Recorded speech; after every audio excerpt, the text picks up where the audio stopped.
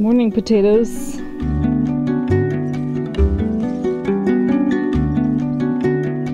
What should we bring? Dude, this chard is as big as my face. Holy cow.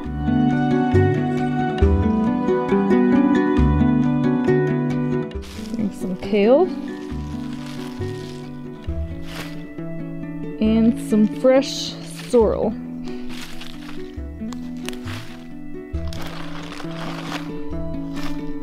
Now that's my kind of bouquet.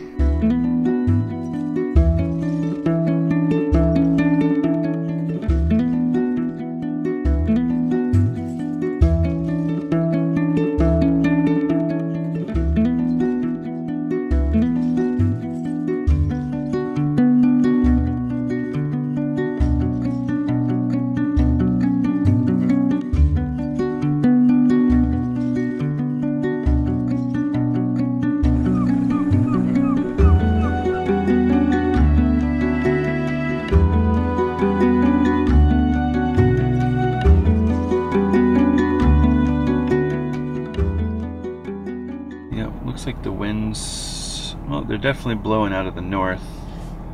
So, and I don't see the altitude, so this is surface winds. So we may be getting blown toward Oregon on our trip, most of our trip. There goes the plane we're supposed to take. Just kidding. No, I'm just kidding. Come back, come back. The forecast for each of the airports that we'll be crossing over shows sky clear and over 6 miles visibility. Looks like they're forecasting winds from the northwest 10 to 15 knots, so we'll have a decent headwind. That's what I want to pay attention to. So that'll affect our ground speed, which will affect the amount of time we're in the air, and that's why I want to pay attention to that and make sure we have enough fuel.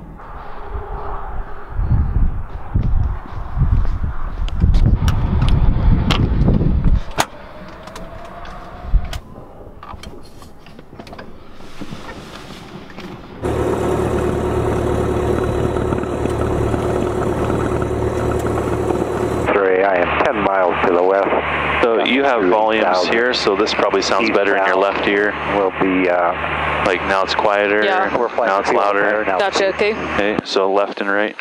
Okay.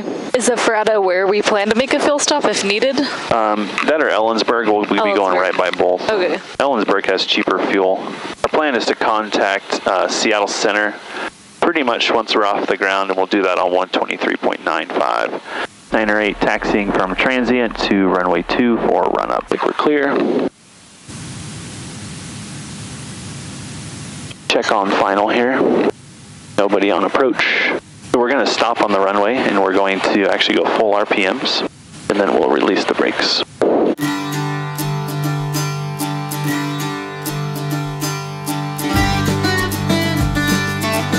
And we're going to rotate at 70. Random cowboy. We're actually going straight. If you look down, if you look behind us, the runway is straight behind us. Wow.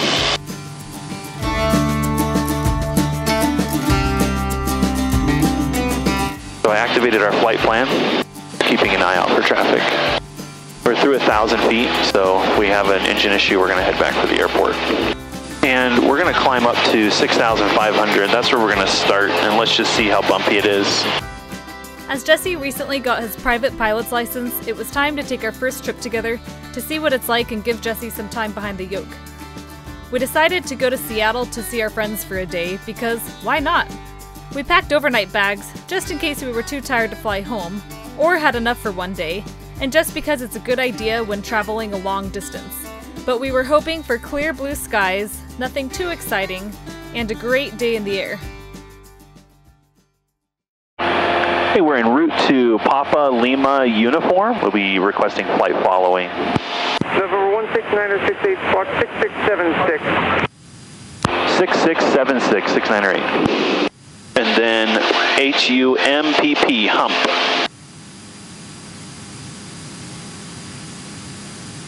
I can see why you need to fly the plane in your sleep to do across country, like there's so much going on. Yep. A challenge with summer flying in the Northwest is forest fires. Not only can they reduce visibility, as we dealt with on this trip, but often there are restrictions around the areas for safety reasons, making navigation challenging. Fires are something to take into consideration when planning trips and routes.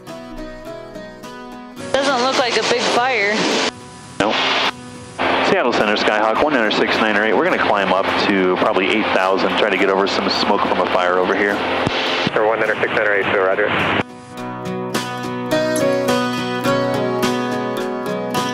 As a passenger, this flight was enjoyable because I got to see a lot of the things real time that Jesse was talking about after all of his cross-country trips, such as what it means to have flight following. As I understand it, this can be extremely helpful as a new or solo pilot to have somewhat of a helping hand in the air, and an extra set of eyes on potential threats such as other aircraft in the area. Find the Plane is somewhat of an exhilarating game for new pilots and passengers, and they're always way smaller than what you would think. Seneca 0902, traffic 12 to 1 o'clock, 6 miles, opposite direction at 8,500 Cessna Skyhawk. So that's somebody. Seneca 0902 is booking. Skyhawk 9068, traffic 12 to 1 o'clock, 7 miles, Seneca, opposite direction 9,500. Looking for the traffic, 698. So he's 1,000 feet above us, and he's 6 miles roughly at 1 o'clock. So You're looking at like 11 o'clock. Yeah, sorry, you're right. So 1 o'clock. So 1,000 feet above us. How about 6 miles out? That's pretty tiny, but Right. he's closing quick. I can't even tell like how high up to look. Yeah. So 1,000 feet's not going to be very high, just a little bit. Bugs on the windshield don't help. Nope. There weren't any when we started, so what do you do? Right. So that's him? Yep. Went right over the top of us. That was 6 miles? That's how quick, because we're doing 110, 120 miles an hour, and he's probably doing 140 miles an hour, so we're closing at 250. 0902, traffic's passing off your right, no factor. So the rule is when you fly west, you fly even thousands plus 500. When you fly east, odd thousands plus 500.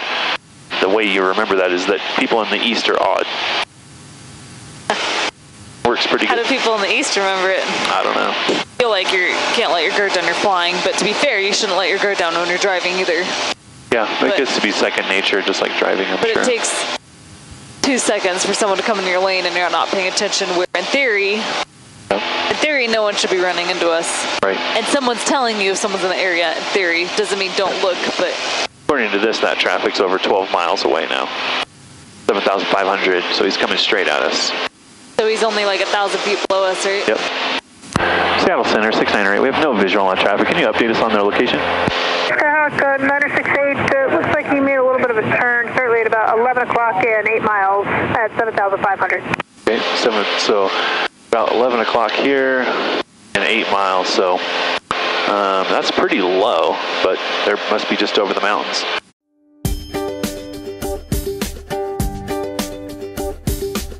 As we crossed over into the Cascades, things got exciting. I couldn't decide if I was nauseous or not. Despite fairly smooth air, the temperature dropped quite a bit, and traffic definitely increased. The Cascades were just stunning from above, but it was a little bit of an eerie feeling as well, versus flying over wide open spaces, where there's seemingly endless places to land.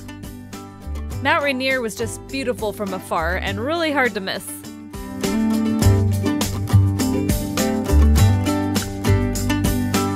Traffic was insane as we got closer to Pierce County Airport, also known as Thune Field.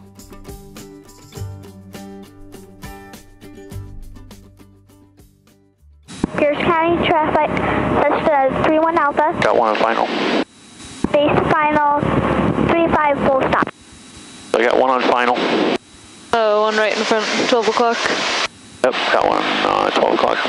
Good. So that one. Pierce County traffic, Cessna 31 Alpha. Is that like And he's passing underneath our wing there, so we'll go ahead and hold off for now. got some kid on the radio that they're Coleridge. feeding commands to? Yep. Pierce County traffic, Skyhawk 169, turning final, 35, full stop, Pierce County.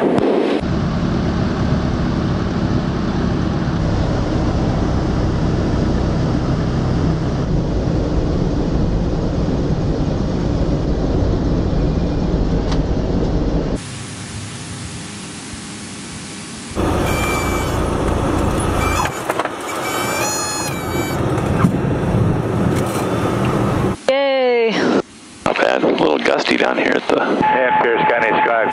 I totally like double fisted that landing. One to hyperlapse and one to 60 peak. Nice. Pierce County traffic, Skyhawk 19698, clear the active. We'll be taxiing to the FBO, Pierce County. Oh dang, it's hot.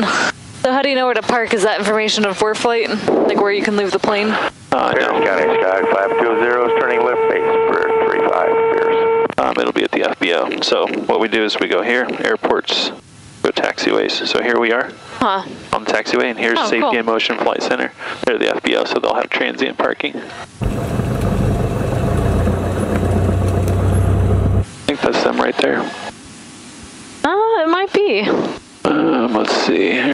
That's totally them, I think.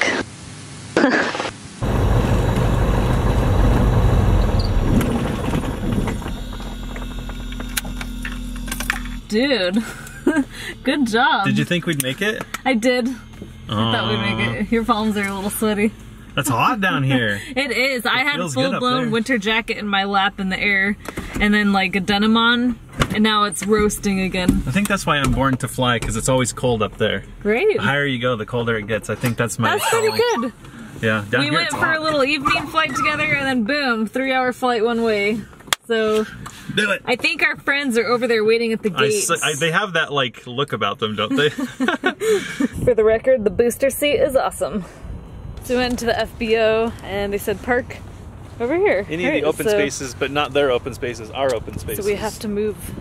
So we got to move the aircraft. Lane. I don't like the rope thing. It's like all that. Did you see they have private pilot certificates for sale? Looks like it. Like You can just buy buy one. Yeah, like why go through all the hard work?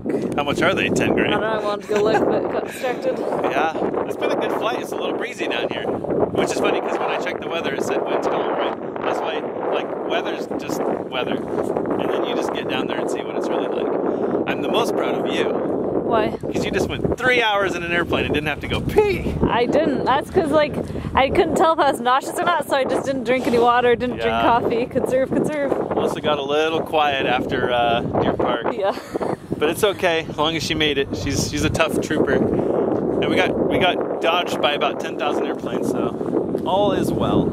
All right, I'll move the plane if you want to kind of unload a little bit. Yeah, what do you think? I think Yeah. we could probably just bring our bags. Yeah, if I you don't want to know. grab a bag or two, I'll just move the plane, then I'll grab whatever's left and If meet for you guys some over there. reason we end up staying the night here, then we don't Yeah. have to come back to the plane. Yeah, So I we'll think- lock the plane completely no matter what. Yeah, I feel good enough to fly home, but Cool. let's still just bring all of our stuff. Yeah, we got a really late start, We don't so know what kind of fun they have in store for us. We need to yeah, be prepared. that's true. We didn't bring our tool belt, so can't have that much fun. Oh, I'm a sad, wrinkly garden bouquet. Oh, I don't survive aviation well. I don't like being wrinkled. It's the altitude. It's really just Jesse's Look at- landings. Look at poor me. Oh, Jesse was a better pilot. I wouldn't have to be all wilty. Hopefully they'll still like them. To be fair, Sorrel looks wilty when it's looking really it does. good. It totally looks wilty. So It's a very flaccid hopefully they'll plant. still appreciate the gesture. Oh yeah. But the huckleberry jam, no Oh problem. yeah, that didn't wilt at all. Nope.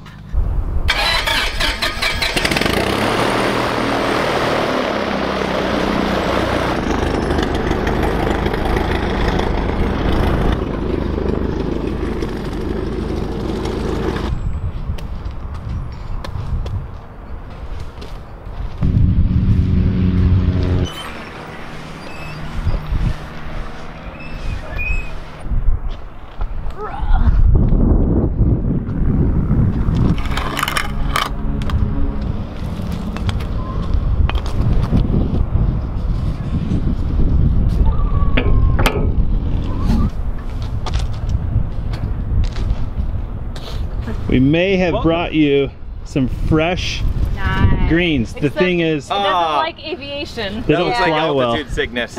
Yeah, it's mostly my landings. It's the takeoff was fine. They were looking really good till we came over the mountain. If they get Nice. put in water, they'll kind of revive themselves. Perfect. But the jam made it. We're gonna be the jam people with the doesn't care. vase. We're gonna have that sitting in a vase. Yes. It'll Yeah. be perfect.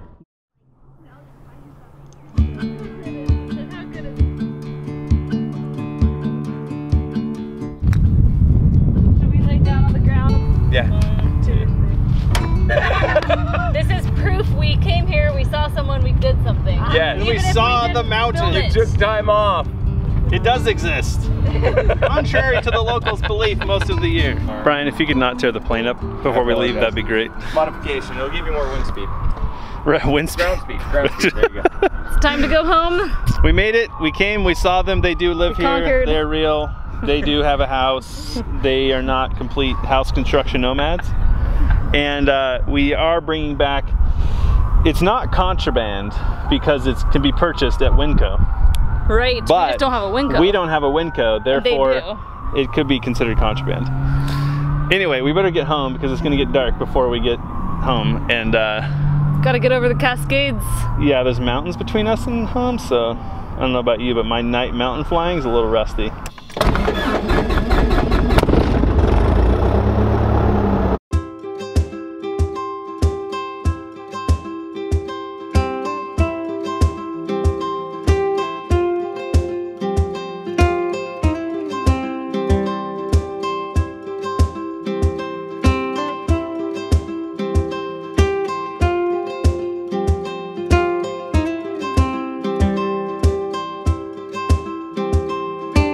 It was such a great visit with our friends. One idea we like the most about having the ability to fly is that mileage doesn't have to stand between us and those we care about. Maybe easier said than done at times, but sometimes a day trip compared to a 2 or 3 day trip can make all the difference. The flight home, we got to share one of the most epic sunsets we've ever seen, experience total darkness together, and admire the intermittent twinkling lights from cities and towns below. A great day, a great flight, and a great visit with friends in the books. This kind of trip is fulfilling to the soul, and it was just the pick-me-up we needed to balance out the stress of our home build. Until next time, plane. Until next time.